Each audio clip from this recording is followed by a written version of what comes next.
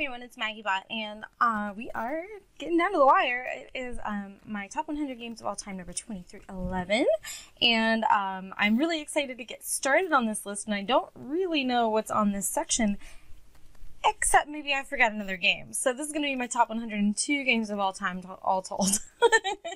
But the other day, someone and I were talking about games that they would get rid of, so a friend of mine went from owning like 500 games down to 25. And, you know, I'm looking at his 25 and one of them just peers out at me. And I realized that I haven't mentioned it yet. And I don't really recall making a slide for it. And so at number 20.5 is St. Petersburg. I probably will mention the second edition, except I really like the art in the first edition. But the second edition had these like module expansions built in, and they were really, really good, especially in the market, and it helped like build out more strategies and stuff. So St. Petersburg, it's a 2 to 5 player game. It was brought into the States by Z-Man, but it has like 5,000,000 publishers, Philosophia, and a couple others. Basically, it is a really nice, light, gateway level engine builder where players can buy cards, and the players as a whole meta, decide how long the game is going to be, because as you leave card spots open, you deplete decks, and once a deck goes out, that's the end of the game. It's a really hard one for new players to do well against experienced players, but I've still found it to be a really nice way of introducing people to Euros. Maybe if I had remembered it, its probably true place in my whole top 100 is in the 40s somewhere. It would be higher if I owned a copy, probably, because it just never comes out. I'd rather play Glenmore because I have it, but whenever there's a St. Petersburg around, I will show it to someone because I think it's just so good and so perfect. But now onto my proper list that I remembered to do before. Number 20 is Rococo. This is a 2013 game from 2 to 5 players, designed by Matthias Kramer, as well as Louis Malls and Stefan Malls. This was published by Eggert Spiel and brought into the States by Eagle Griffin. Now, Matthias Kramer is the designer of Glenmore, as I've talked about that before, and he's also done like Kraftwagen. The Malls brothers did Ado, which is kind of a funky little game, but Rococo is a mix of kind of action selection, a little bit of deck building, a little bit of area control. You will get resources to make dresses and take those dresses and either just sell them off for cash or put them into different halls in a big delicious palace, and at the end of the game you are going to see if you have the most dresses being worn in any given room. You can also pay to put to sponsor musicians or to build fountains, and it's just a really well done game that scales really beautifully. From 3 to 5 is absolutely perfect. 2 lacks a little something. The deck selection is probably the most unique part. You have the same deck every game, and they go from like round 1 through round 7, and they all come out in slightly different order, but you order the deck like round 1, round 2, round 3, round 4, and so on. It's just so good the way that you have to make decisions. You're going to buy a card and you're going to put it in your hand, and so the longer you can go without having to cycle your hand, the better. But if you get it where you only have like 3 cards left in your hand, you don't get a choice the next round, and it's got all these really cool decisions within it. It also it becomes that scapegoat conversation piece with everyone when they're talking about girly themes in games. They'll mention how good the game of Rococo is, even though it has a girly theme. I don't know what to say about that, because it's a Euro, it feels like a Euro, and in general, those themes don't matter. They can matter, and they can be problematic, and that will make me pay attention. But generally speaking, this is just a really good Euro game, and so I wish it wasn't always the go-to whenever someone was talking about gender and gaming. Next is 19 is Roads and Boats. This is a 1999 title. It's a 1 to 4 player game from Splatterspellen. So Splatter games are these great takes. They take a mechanism and they completely put it on its head, and you never quite know what you're going to get out of a splatter game, better or worse. They're not all for me, they're not all my favorites, but they are always something a little bit different. And what Roads and Boats is, I've only played it 2 to 4 players, but from 2 to 4 you get a different size map and you can make it different shapes. And each player starts with a pretty humble little like donkey cart type engine, and you can build up the different ways to move around on the roads. You can build different types of boats through the waters. You have to build up processing wood and then making lumber. You have to make paper and research and make mints. You find geese and then you carry them around until you can process them in different ways. And the fun part of Roads and Boats is that nothing is owned by a player necessarily. Like if I build a lumber manufacturer and it builds the lumber, someone else could walk along and take that lumber. And if I find a mine and that mine has some gold in it and I don't go take the gold myself, any other player could just wander up and take this gold I found. So it's a timing game, it's area control, but not because you can't actually control it, but you can make sure that you're within a number of spaces of the things that you need at the times that you need them. This definitely is kind of a funky little game. You put the map down and you put an acrylic over it, and you're drawing your little roads and you're making little marks everywhere, and there's a million little chits in the game, and the mines are these plastic bags that you source your gold or whatever out of. Not the fanciest of games. That's not what Splatter is about. So if you're new to games in any way, and I don't know why you'd be watching this if you were, a Splatter game is $130, period. It might be higher than that if it's out of print, and your mileage may vary. I don't usually buy games when they're out of print, so I don't know prices, but just if you look at the components and you look at the back of the box, you're not going to get what you expect from like a Z-Man title or any other company at this point for the most part. You're going to get what they deliver. What they deliver are these small, very like concentrated couple of people who make incredible games.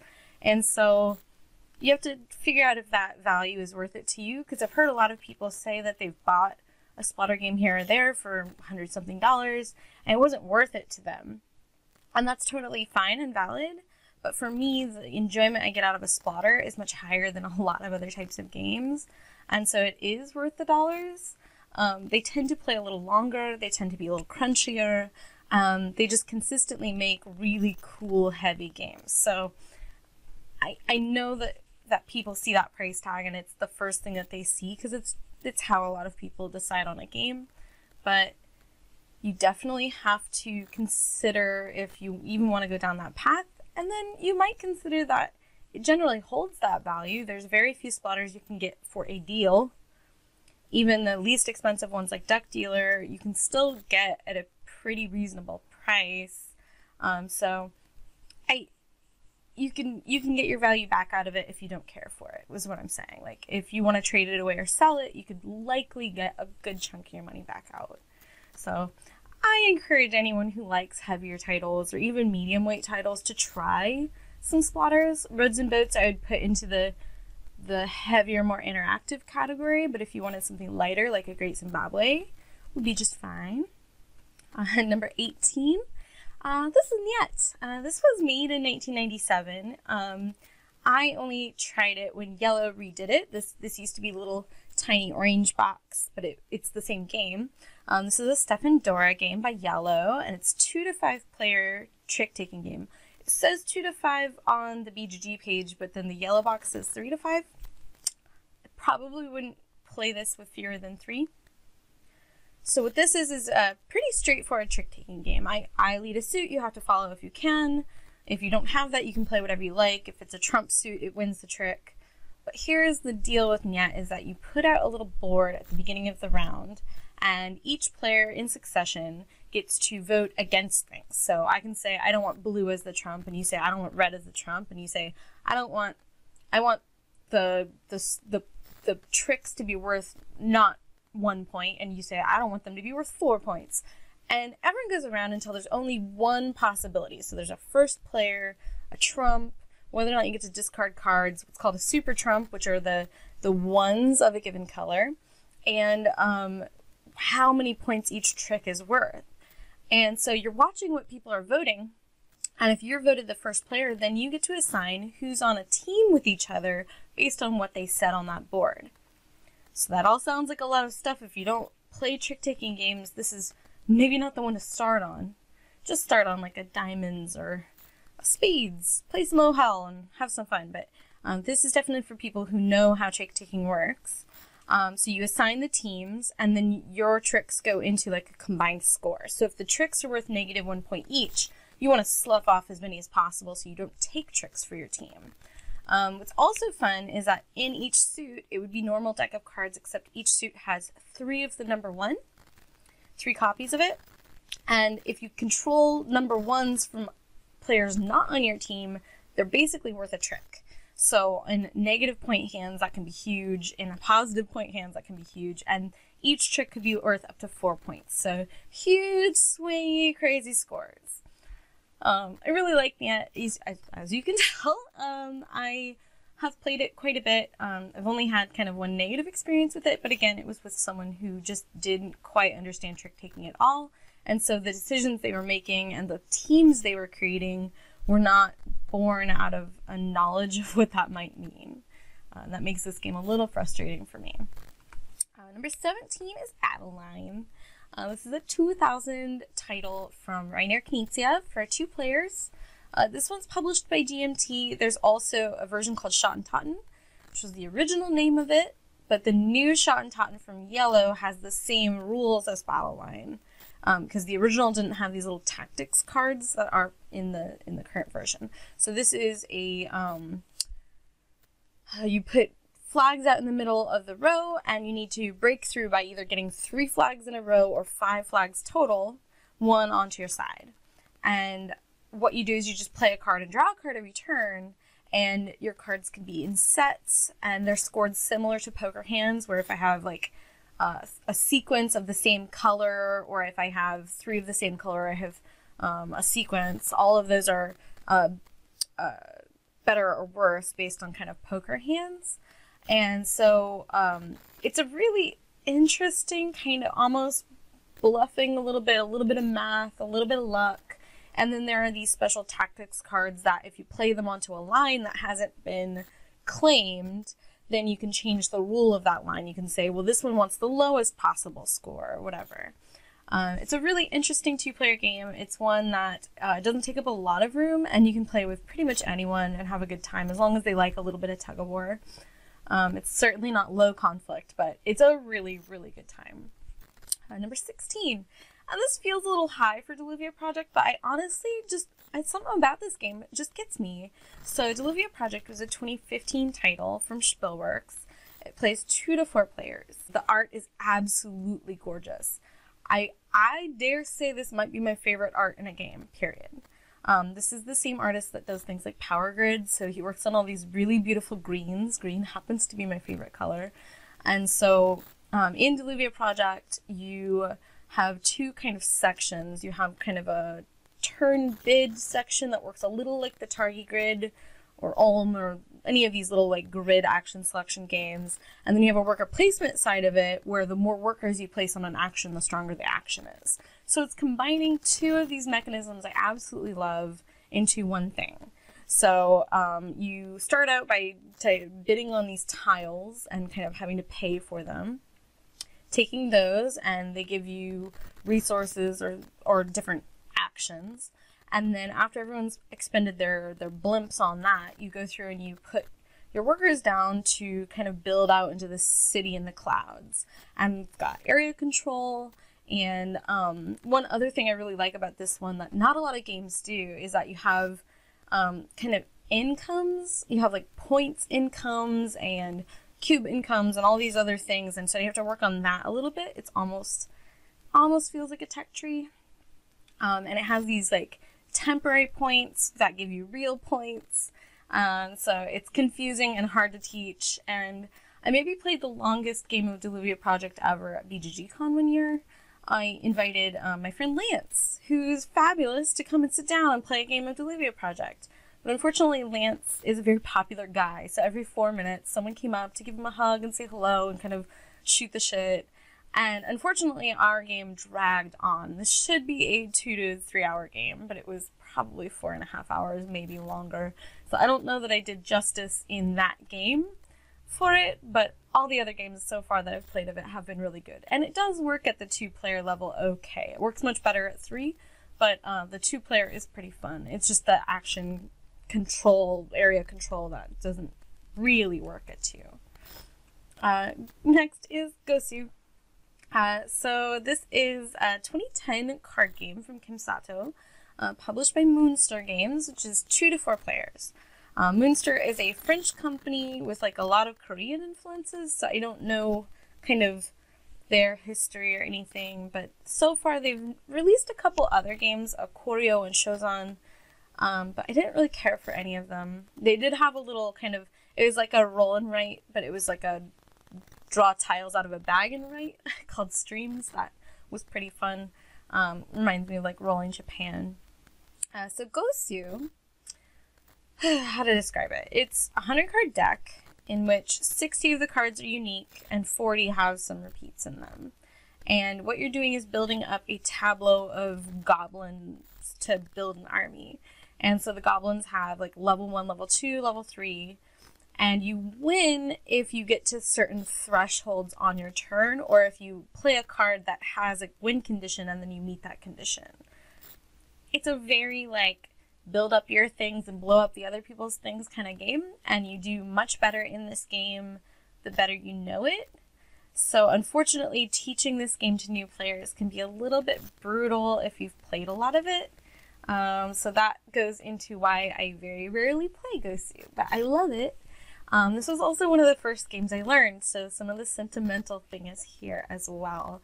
The art is zany. It's a lot of different goblins, and they're all, like, there's one faction that's all shadowy, so they have all these beautiful shadowy goblins, and one that's, like, on fire, and so they're all fiery and cool. I don't know. It's very charming to me, and I still really like the gameplay. I think I like it a little bit better at 2 or 3 players. At 4, it can feel a little more random. Just so much time in between when you're taking actions. I feel like someone can run away with it. Next is number 14. This is another splatter title called Greed Inc. from 2009. This one's a 3 to 5 player greed game. This one's theme is probably the least PC one that I have on this list, but in a way I don't mind. It's got kind of that Wall Street theme. So what you want to do is control corporations, get fast cars and women and jewelry and all these like trappings, luxury items.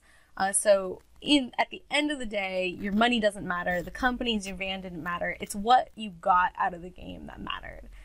But you do this in a really fantastic way. So everyone's going to have these corporations, and the corporation itself is going to have holdings, and those holdings produce resources or take resources and make them secondary resources. But once you've kind of done your initial thing, all the corporations can trade with one another. So if I produce blue and you can make blue into 2 green, I could trade you a blue and then we could both take a green, or whatever it is. There's like a minimum trade value, but you can trade favors, you can trade machines, you can do whatever you want. And you also are going to bid on being in the places of the different corporations. So I want to be the CEO, the COO, whatever. Then at some point you check and whether a corporation made more money this turn than they did last turn. If they did, the money shifts over and you've got like available cash for your company. If it didn't, if your corporation made fewer dollars this year than last year, then you're going to kind of vote on who to kick out of that corporation, kick them out, and give them half of that profit on their way out, called their golden parachute. The corporation then goes to whoever was next on the board or whatever.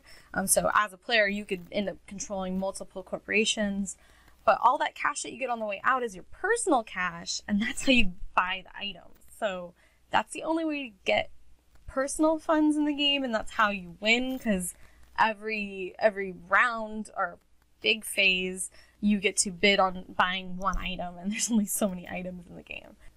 And I know that it can be a little bit brutal. It does have sort of a you could lose control of all corporations for a couple rounds and then have to come back once you get voted into the CEO spot in another one. So you can't just leave if you're out of the game. You have to make sure that you never get completely ousted from all your corporations. It's tricky.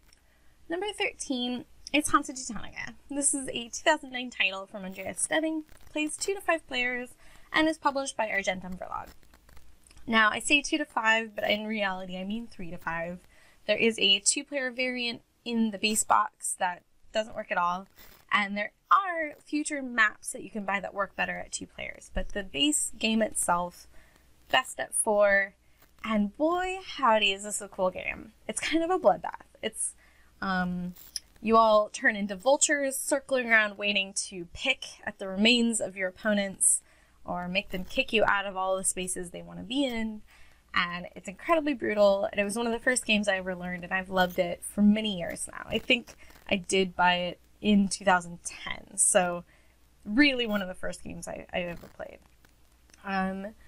This game has 0 randomness with the exception of small bonus tokens that you draw during the game. That being said, it doesn't feel dry. It's a very interactive game, especially for a Euro, as you're trying to claim these routes and people can pay extra resources, kick you out, and take your spot. And so you're trying to claim offices to get points, but you also want to claim action roads to get better actions over time. Really, it's hard for me to describe how much I love this game, but it is one to this day I never get tired of. Andreas Stebbing makes really interesting decisions happen.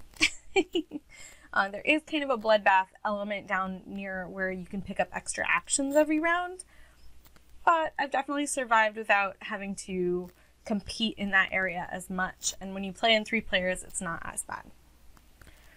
Number 12 is Macau. Back onto my Stefan Feld counter.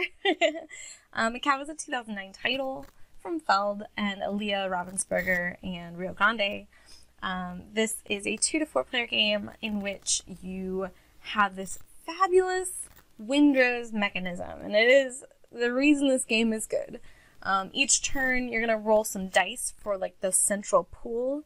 Everyone's going to claim some of those dice to put out colored cubes. So if I pick the black 6 and the red 3, I get 6 black cubes on the number 6 and 3 red cubes on the number 3.